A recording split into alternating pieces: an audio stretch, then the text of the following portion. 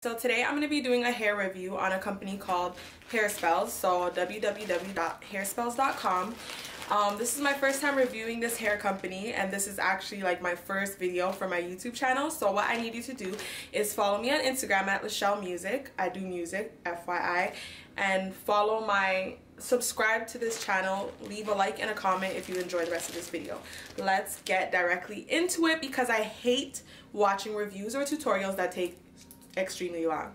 So let's do this. First of all, we are going to talk about the shipping because shipping was extremely quick.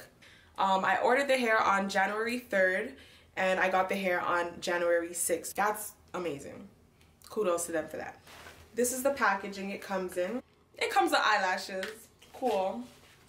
Then it also comes with a card. So it's a coupon for the next order.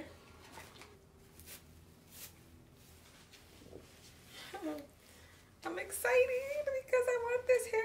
I've been wanting curly hair. Okay, the hair is really soft.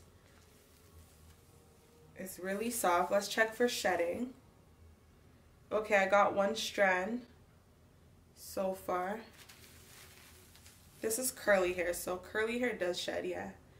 I got another strand. This hair feels really good. So I'm gonna do the installation. I'm gonna do the installation and show you guys that in a minute. But so far, you know what I mean, like it does have some shedding. It's curly hair, but it's really soft. It's really luscious. As you guys can see, it has a little bit of a shine to it. The hair is not entirely black. It actually looks like it has a tint, like it looks like it was brown and then they tried to dye it black. The hairline doesn't seem to be as harsh as some of these other wigs.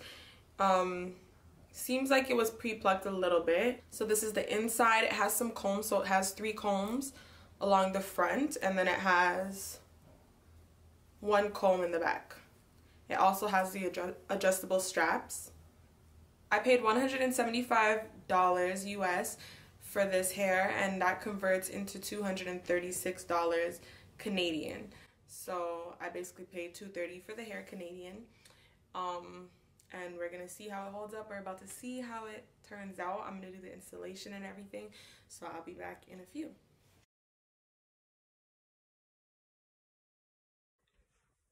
So this is the wig on. I never did any plucking or anything. I literally just put it on and kind of just put the product in to let the curls be more defined, or let the natural curl pattern form. But yeah, so this is how it's looking. I really want to customize it a bit more, but I don't want to overdo it because remember, I'm new to wearing wigs and stuff, so I'm gonna take my time and see how I can customize it to make it look more natural. But it's not so bad. Not so bad.